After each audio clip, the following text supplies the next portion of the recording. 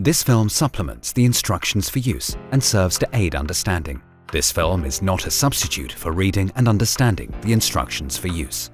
It is also not a replacement for mandatory instructions or training courses.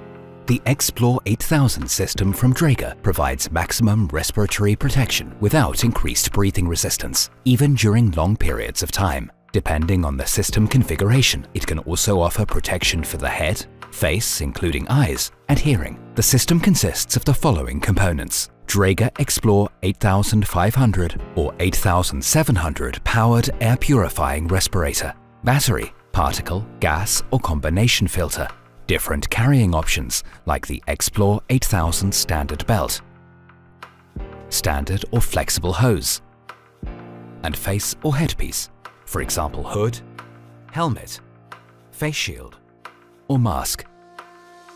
In the following, we will show you how to prepare the powered air purifying respirator system for use, how to don the face and headpieces, and what to consider after use.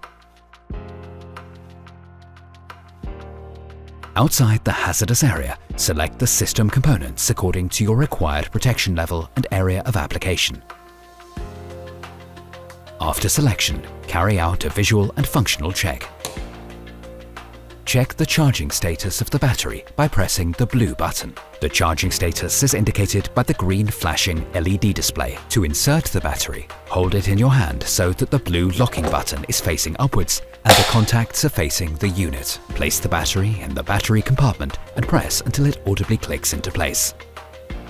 To insert a filter, first remove the splash guard from the unit by pressing the blue filter locking button. Check the rubber seal for damage. When inserting a particle filter, place it into the splash guard lid and insert both at an angle into the unit. Fold the splash guard lid with the filter towards the device until the lid audibly clicks into place. If you use a gas or combination filter, insert the filter at an angle into the unit. The color marking on the inside of the gas or combination filter points downward towards the device. Slip the splash guard lid over it. When correctly positioned, the lid snaps into place with an audible click.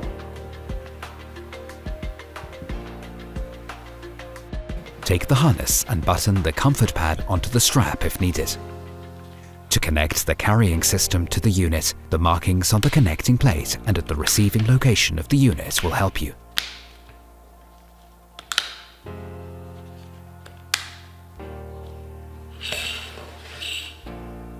Position the connecting plate with the top edge at an angle onto the unit. The markings must each match.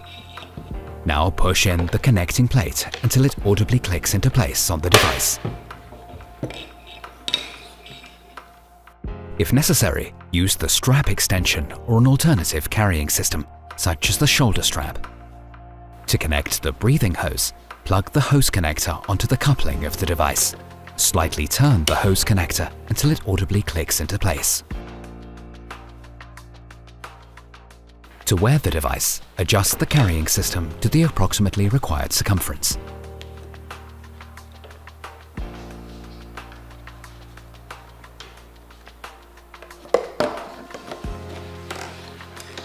Then put on the carrying system and close the buckle. The device is located on the back of the user. Tighten the strap. If necessary, it is possible to use strap clips to fix protruding ends. To switch on the unit, turn it towards the front if necessary.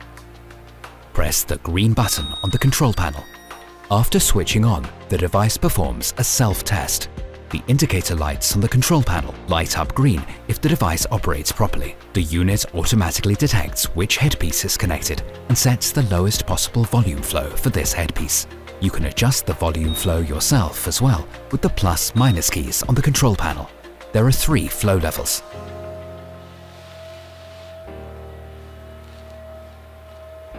If the device does not operate properly or warnings are triggered, there is a fault. This fault must be eliminated before using the device. For further information, please see the instructions for use.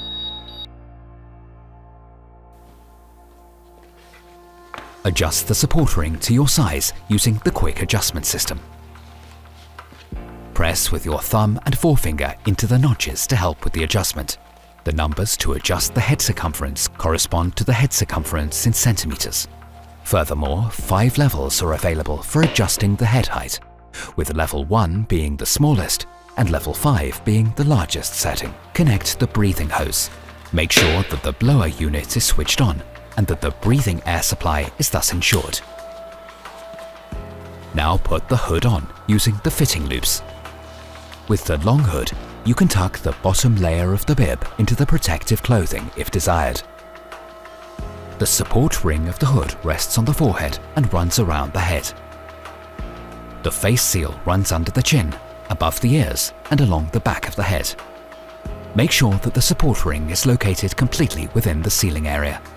The system is now ready for use. Adjust the helmet to your head size. There are 4 fastening points, which you can adjust in height and width.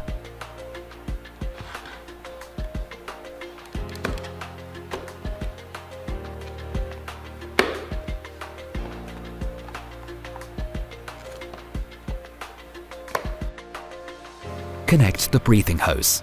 Make sure that the blower unit is switched on and that the breathing air supply is thus ensured. Stretch the sealing cuff of the helmet with your hands and put it on.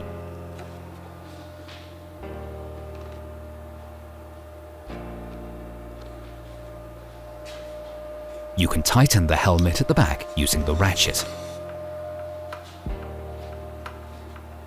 Pull the sealing cuff under your chin and tighten the strap until the sealing cuff fits around your neck. To adjust the air outlet, open the visor and select your setting via the blue flap at the front of the helmet, then close the visor.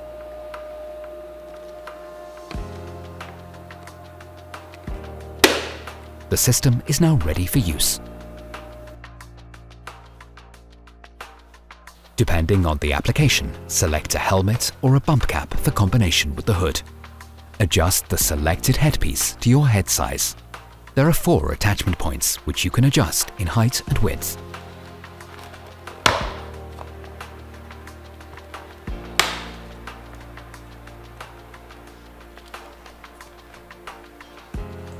Pull the hood over the helmet shell or bump cap so that the front is facing the visor of the hood. Also, pull the hood over the hose connection.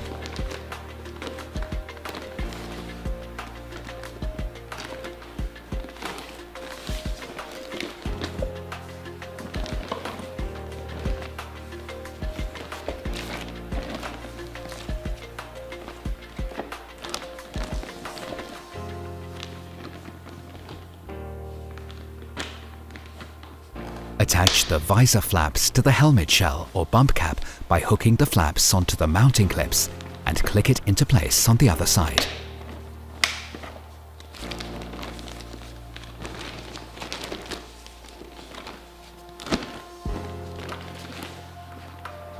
Connect the breathing hose. Make sure that the blower unit is switched on and that the breathing air supply is thus ensured. Put on the helmet shell or bump cap.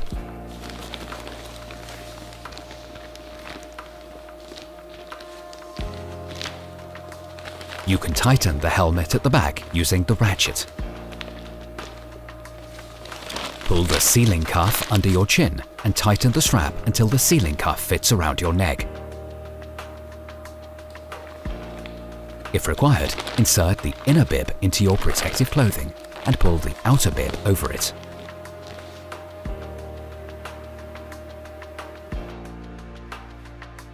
Adjust the headband to your head size.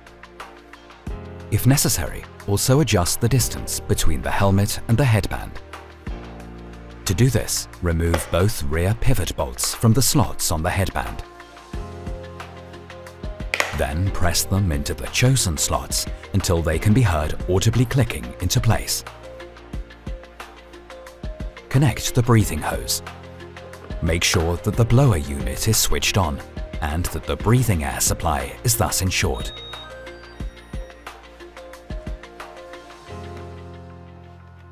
Put on the face shield.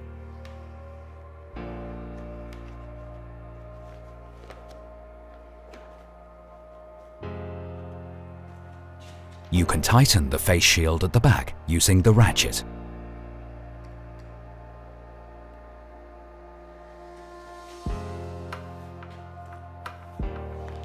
To adjust the air outlet, open the visor and select your setting via the flap at the front of the headpiece. Then close the visor. Pull the ceiling cuff under your chin.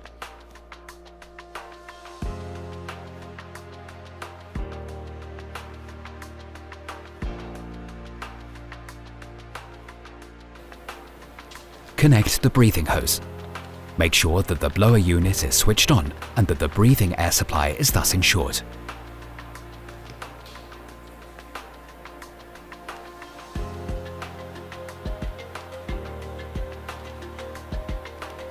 Close the fastening hooks of the neck straps and place the straps over your head and position it at the back of the neck. Position the mask over the mouth and nose and pull the head cradle over your head.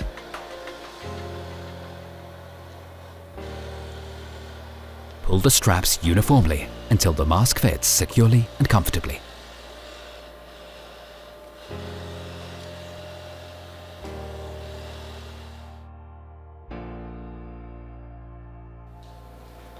Connect the breathing hose. Make sure that the blower unit is switched on and that the breathing air supply is thus ensured.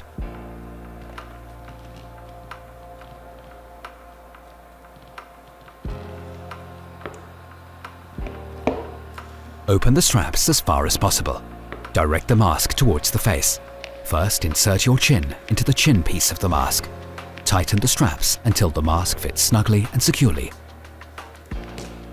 First tighten both neck straps, then both temple straps, and tighten front strap if necessary.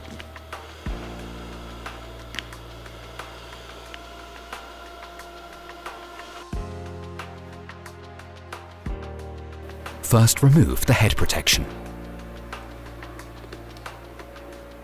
Then switch off the blower unit by pressing the green button for approximately 2 seconds. Dismount the system and clean the components according to the instructions for use.